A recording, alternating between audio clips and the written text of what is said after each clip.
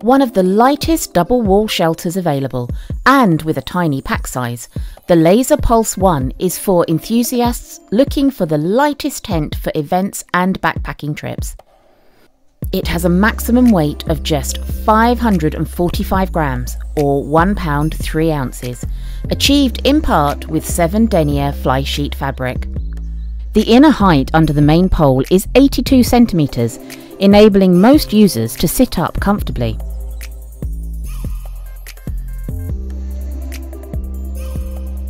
With a pack size of 30 centimeters by 10 centimeters, it fits easily in most bags.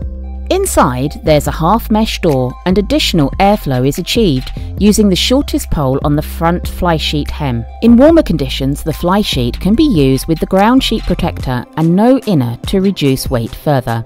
The fly sheet door can be set up as a porch canopy for extra shelter.